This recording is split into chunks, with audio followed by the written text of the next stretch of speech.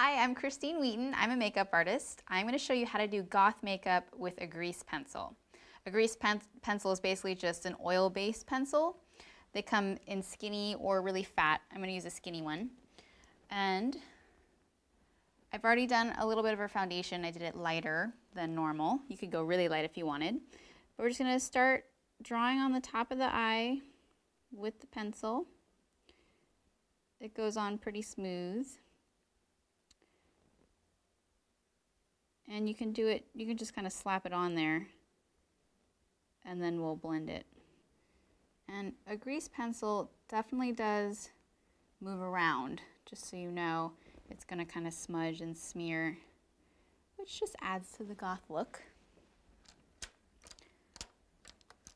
So now I'm going to take this brush here and I'm going to kind of smear it around. You can just blend it all over.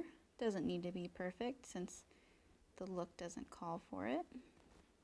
And you could definitely do this dark as big or as little as you wanted. You could just do a line close to the lashes and then smudge it, or you could go all the way up if you wanted to. We're going to kind of split the difference here. And then we're going to do it on the bottom as well. So you just draw it on. And then you smudge it. I like to bring it down a good amount.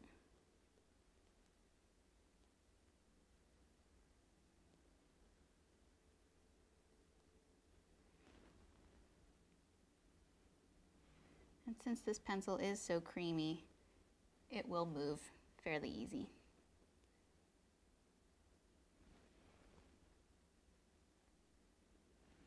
And then I'm also going to use the pencil for her lips to complete the goth look.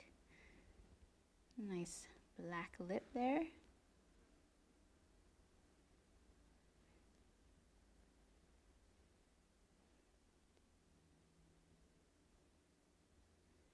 So you can draw it on, fill it in a little bit, and then blend it. Smile a little bit. It makes it a little easier if they smile, because then the skin is tight. So with just this grease pencil, you can create a whole goth look with just the one item and the one brush. But you don't even really need the brush. You could use Q-tips or your fingers. And there it is. There's gothic makeup with a grease pencil. I hope you like it. Thanks for watching. I'm Christine Wheaton.